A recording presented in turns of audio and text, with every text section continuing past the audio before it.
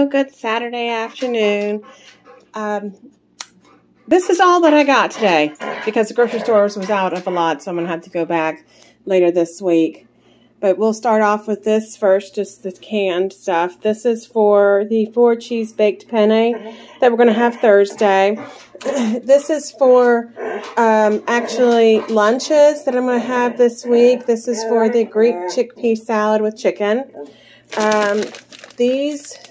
The big beefsteak tomatoes didn't look good, so I just grabbed these.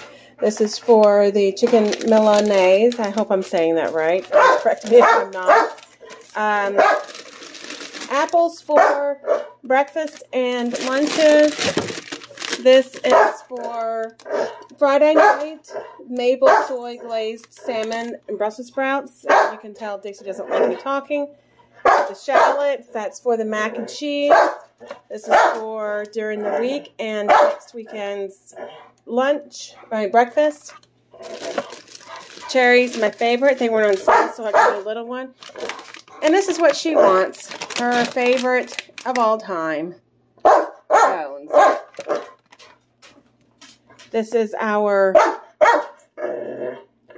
weekly menu plan.